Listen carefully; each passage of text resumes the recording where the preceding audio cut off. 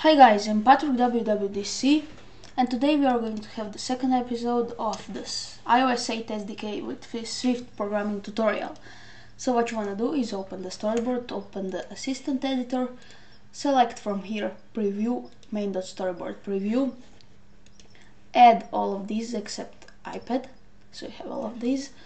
I created one label, it's high in the upper right corner, and as you can see there is no high on every of them. So this is basically preview how it's going to look like. And also here you select this, you can select actually this, but I like more using this one. So how we want to do that is select the label, select this icon, and then you have add new constraints.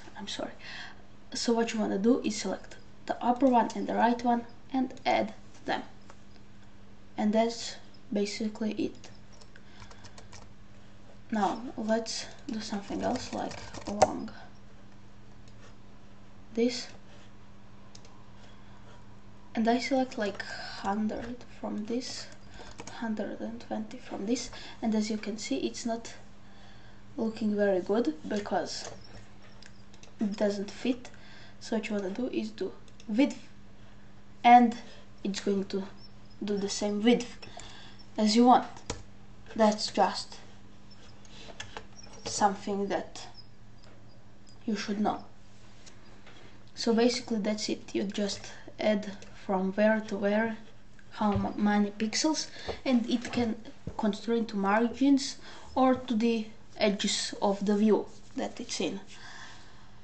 So yeah, that's about it for this tutorial. This is just the basic storyboard. When we'll need advanced in this tutorial, I'll make it. And if you want me to find the solution for something that you want to position, be sure to leave a comment, or you can also do that on my Twitter. Just reply or send me a message or whatever.